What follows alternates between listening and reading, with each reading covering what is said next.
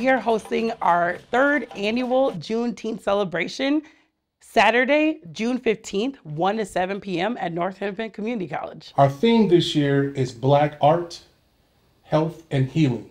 So we're going to use arts as an expression towards our healing, as well as look at art of yesterday, see the presence of art today, and think about what art looks like going forward. Doing art, just putting that paint on canvas together as a family or with friends actually helps people bond, and it's fun.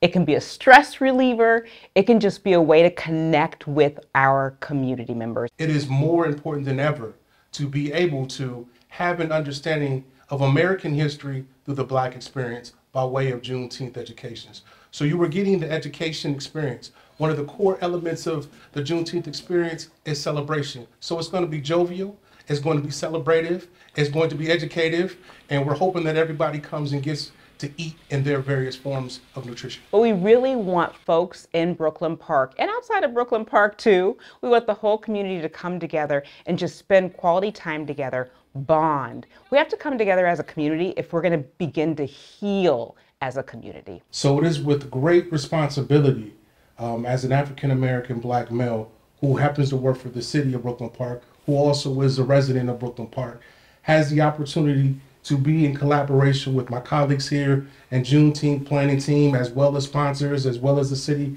of Brooklyn Park, to be able to put together this educative experience. It is our responsibility to assure that everybody that steps foot at our Juneteenth celebration leaves with an understanding of what Juneteenth means to this country. And now to recently see the city leaders invest in an event like this means a lot to me as a resident, because I recognize that they are saying this is important. This is important for us to educate not only the adults, but the young people who live in this city, because they need to know about our history so we can learn that, talk about the present right now, and figure out how our future can look so much better and so much brighter as we come together at events like this.